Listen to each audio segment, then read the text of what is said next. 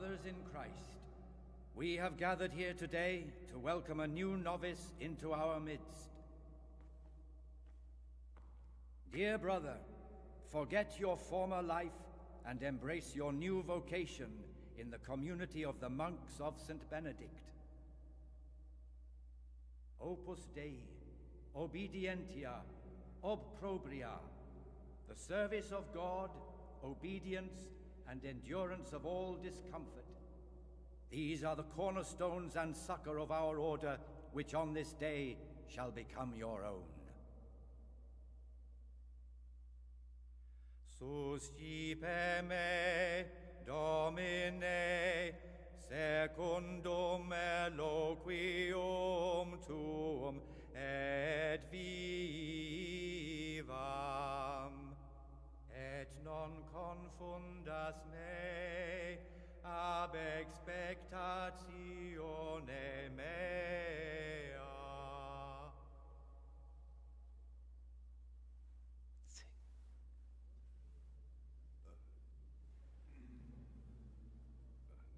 Suscipe me, Domine, secundum in loquium tuum vivam, et non confundas me ab expectatione mea.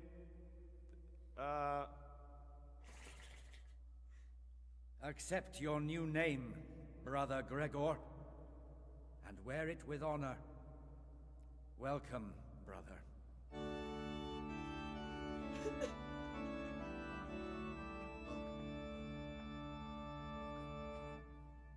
Oh, that was awkward to watch.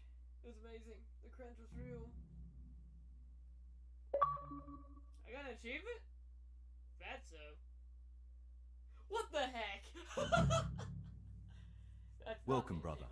I am Antonius, a novice like you. I've been instructed to guide you around the monastery and tell you what you can expect and what your duties will be. Thanks for helping me out during the ceremony. I had no idea what I was supposed to do. You don't know Latin, do you? Don't worry.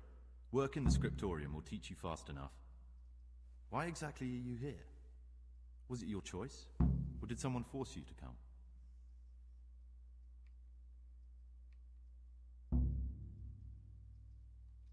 I'm being punished.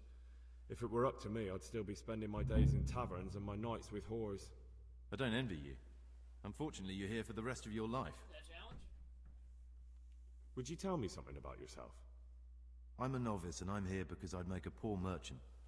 I like books and I want an education. Although I must say, so far the monastic life's been quite unexpected. Alright. Let's go then. Good. But before we do, here's a letter directly from the prior telling you all your regular duties from tomorrow onwards. What? Make sure to read it this evening, so you know how things work. Right, we can go now. Follow me closely. I'll explain everything as we go. Remember one word: discipline. It's your job to work and pray. You serve the Lord now, not your own bodily needs.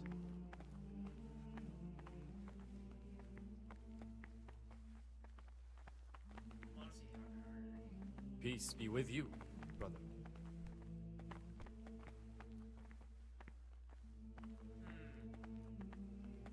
Yeah, it was a Sasso monster. I don't like St. Benedict. He sounds like a traitor.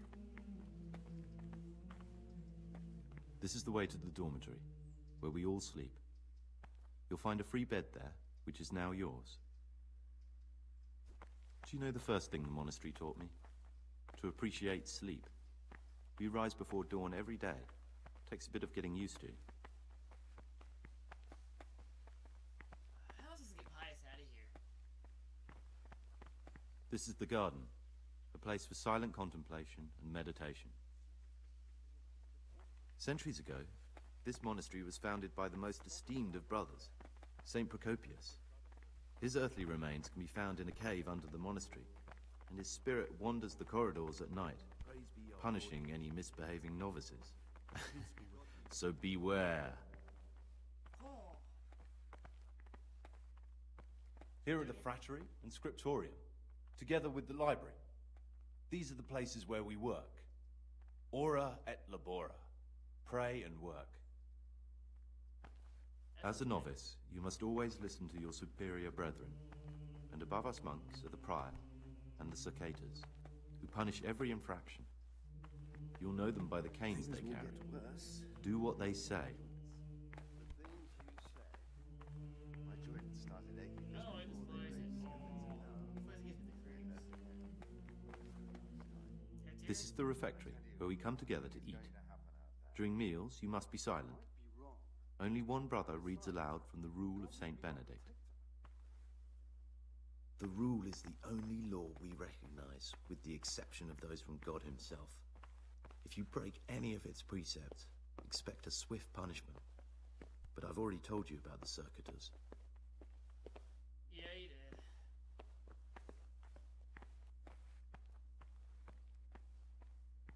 What books? The library, the pride of our monastery, a trove of learning. We don't just read books here, we also copy them. You too will learn how. I want out. And that's all. Today you are still free from duty, but tomorrow you begin work like the others. If you need anything, ask any of the brothers. We'll be glad to help you. And I recommend you get to know the other novices. You already know me. Then there is Siskin, Yodok, and Lucas. Thanks for showing me around. There's a lot to learn here.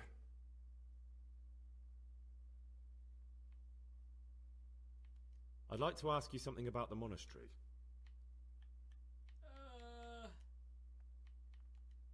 It occurred to me you might be the man to ask. I'm looking for some lockpicks. Do you know anyone in the monastery who could help me? Lockpicks? You surprise me, brother. And you, a nobleman's son. But you could ask Brother Salarius. They say he used to be a thief. Oh, wow.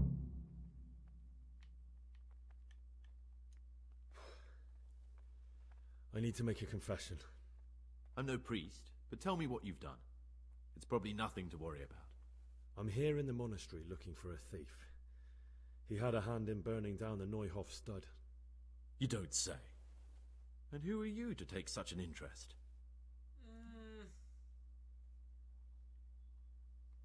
That's not important. Why are you telling me this anyway? What do you want from me? Perhaps you could help me find him? Yeah. The missing thief. If I knew anything, I'd tell you, but I suppose it must be one of the novices. I've only recently heard about the Neuhof incident, and all the other brethren have been here much longer than that. I know. Aside from me, there are only 4 novices, but still, I don't know which one he could be. 3? Please, leave me out of it. And you're right that it could be any one of them. No one knows anything about Lucas.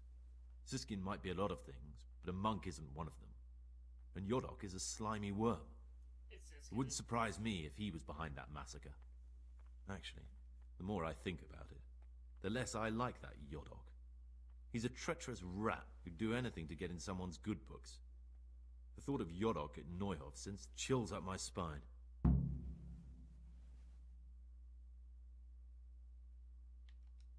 I don't think it was him. But please, don't tell a soul what we've been talking about. Don't fret, my friend. Your secrets are locked inside my lips. Oh, let's get out of here.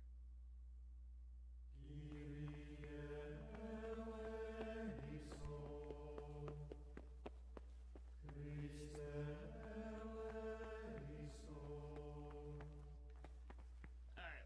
Let's probably not run.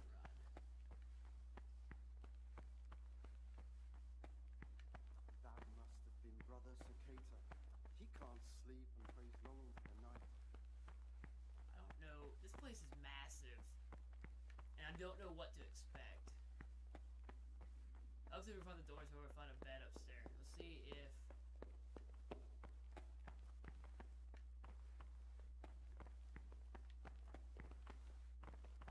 Monk. Come on.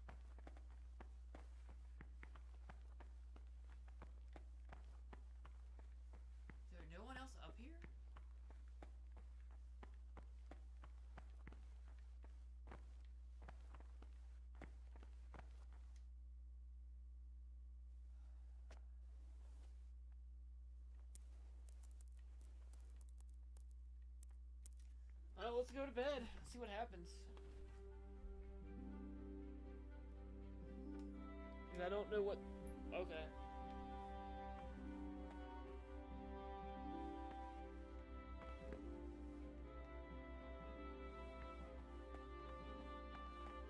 Salve, be well.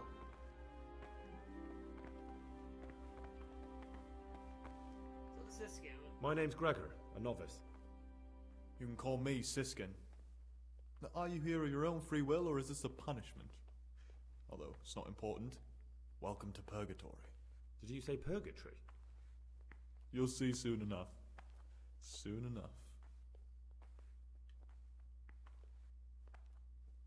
Will you tell me something about yourself? Look, nothing against you, but I prefer not to talk about my past.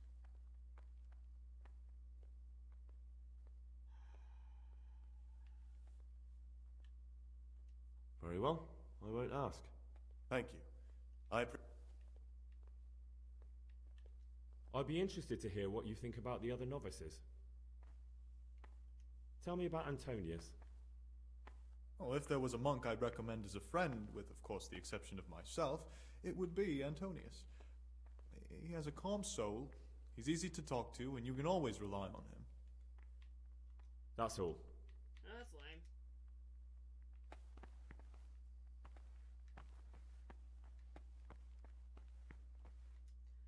Yoda! Oh. Leave me be. I want to sleep.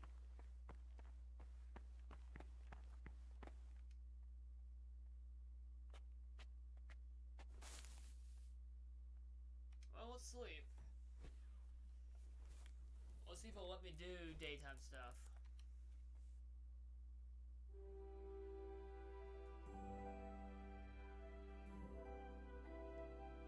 We get up before dawn every morning. That sounds like a rough life.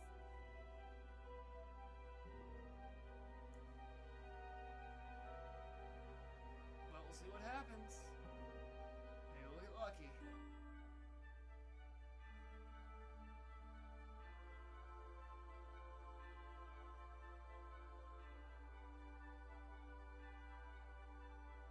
That's enough.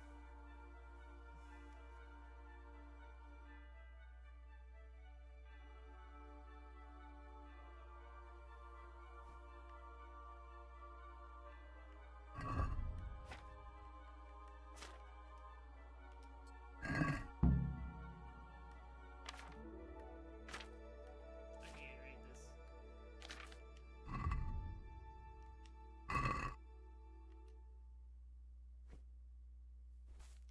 Wait, what am I supposed to be doing?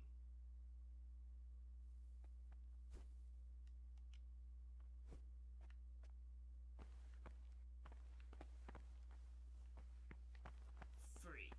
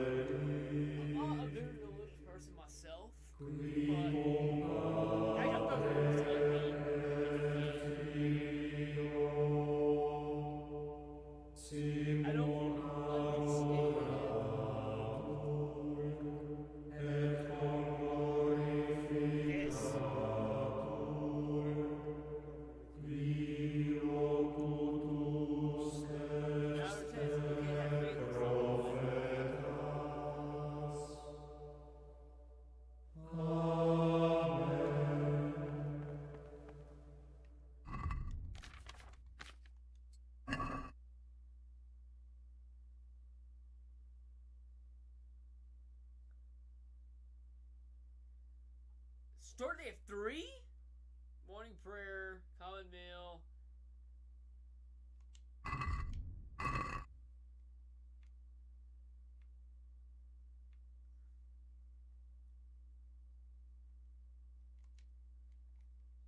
Well, I didn't eat, so I slept in. Go me.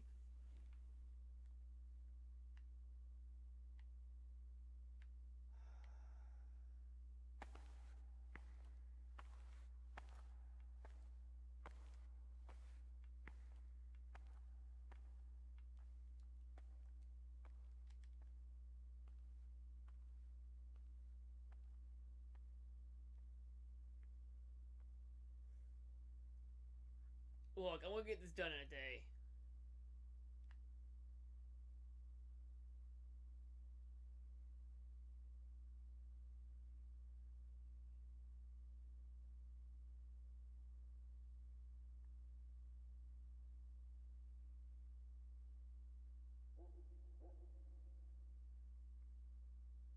Maybe? Why is it quiet?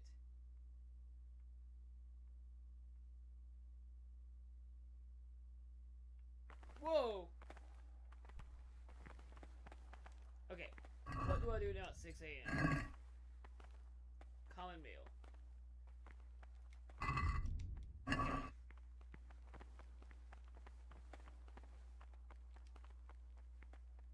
Can't you see? We're...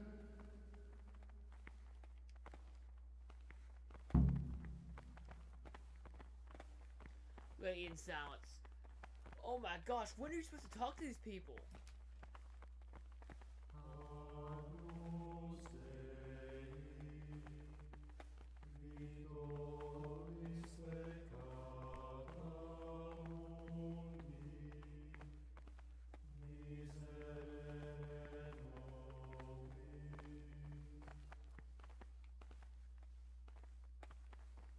Oh, this is freaking me out a little bit inside.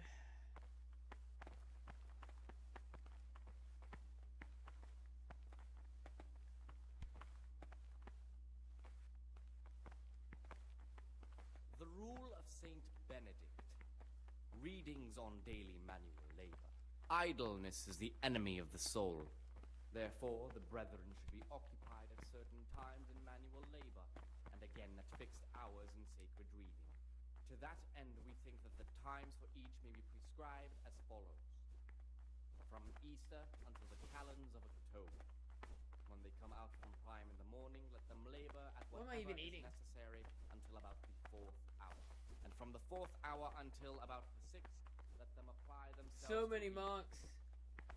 After the 6th hour, having left the table, let them rest on their beds in perfect silence. Or if anyone may perhaps want to read, let him read to himself in such a way as not to disturb anyone. Let none ever sit around the stone. I don't know, like, this is...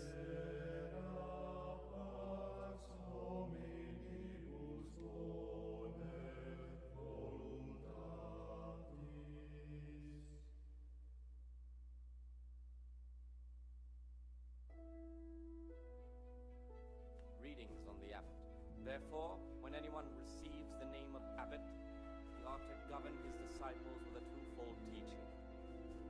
That is to say, he should show them all that is good and holy, by his deeds even more than by his words, expounding the Lord's commandments in words to the intelligent among his disciples, but demonstrating the divine precepts by his actions for those of harder hearts and ruder minds. The abbot should always remember what he is and what he is called, and should know that to whom more is committed, from him more is required. Let him make no distinction of persons in the monastery. Let him not love one more than another, unless it be one whom he finds better in good works or in obedience.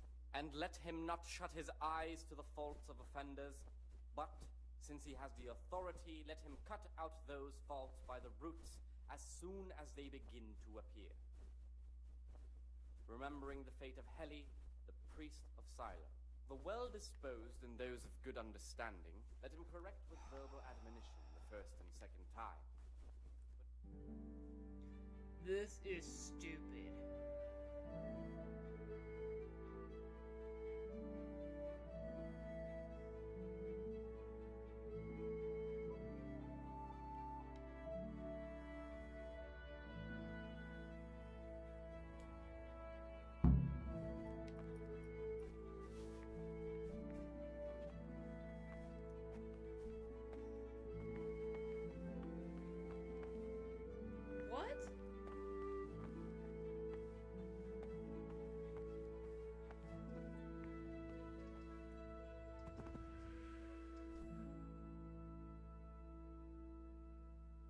just happened?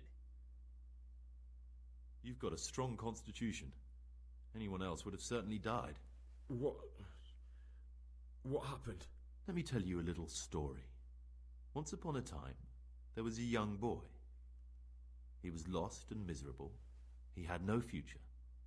He was tempted by his friends into doing some foolish things, but he wasn't truly bad, because when it came down to it, he ran away rather than keep doing foolish deeds.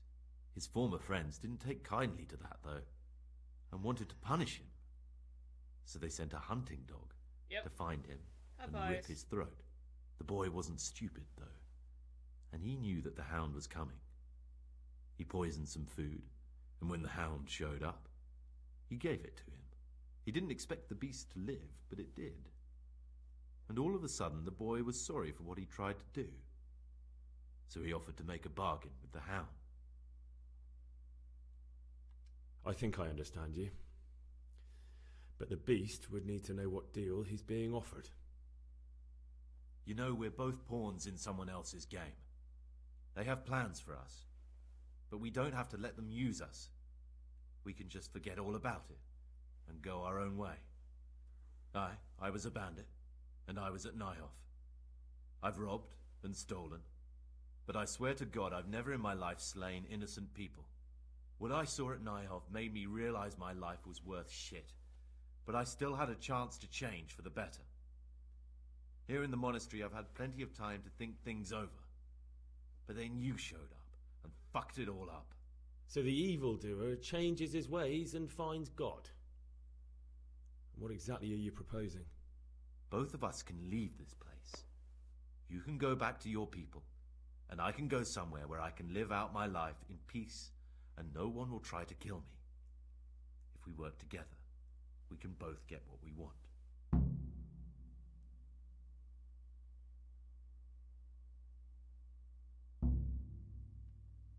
What if I wanted a different option? You could kill another novice, I suppose. If news of the murder got out from the monastery, my former friends might believe I'm dead. But I'm offering you a solution that doesn't require any killing. Before we make a run for it, we'll make it look like someone's killed me. Loads of blood, a tattered scrap of my habit, and footprints leading towards the river. No one will bother looking for my body there. There we'll split up. You go for your bounty, and I'll get as far away from here as I can. Good. Let's do it your way. Good. I'm glad that despite our initial discord, we could reach an agreement. Here, take something to calm your stomach. Now we'll need the keys to the monastery and some blood to make the tracks. What are you going to do? I need to get ready for a long journey. Prepare supplies, get some normal clothing somehow, that sort of thing. You can escape in that habit, but I need to vanish as fast as I can. What do I need the keys to the monastery for? How else will we get out? This place is practically a prison. Getting the keys won't be easy. I know, but Brother Salarius is a reformed thief. I'll bet he still has a few lockpicks lying about. If you know how to use them, they'll be worth finding. Or there's the hard way. Steal the keys from the prior. He carries them with him at all times. They both sound hard to me. But needs must. And where am I supposed to get my hands on blood in a monastery? You'll find a parchment in the kitchen with a list of ingredients on it. All the things they're ordering. Add blood for making soup to the list. And when it's delivered the next day, take it before anyone notices it's even come. God. Alright, that's everything I need to know. I can get started. Excellent. Come and see me once you have everything. And try to be as fast as you can. And Gregor, thank you.